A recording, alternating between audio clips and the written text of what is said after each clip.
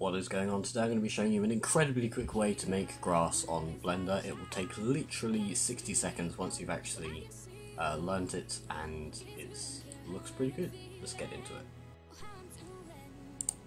So let's get straight into it. I'm going to be using Blender 2.8. For the sake of this, we're going to be using Eve or EV, depending on how you're even supposed to say that.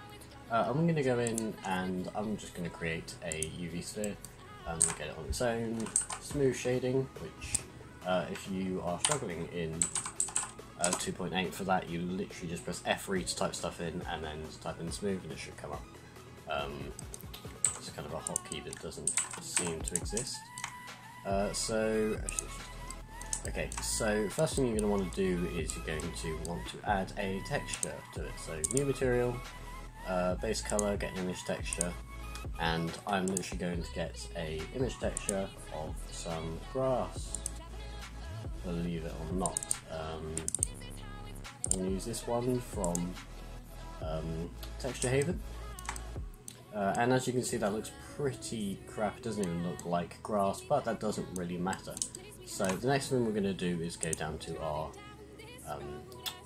particle system area. And we're going to select hair, and it'll give us all this horrific looking stuff which we don't want. So we're going to reduce the hair length to about 1. Not even that actually, about 0.5.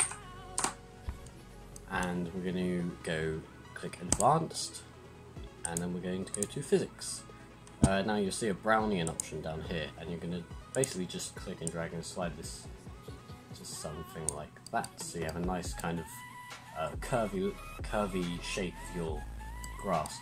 Now obviously that's looking pretty crap, so now you can increase your number. I'm going to put up to about,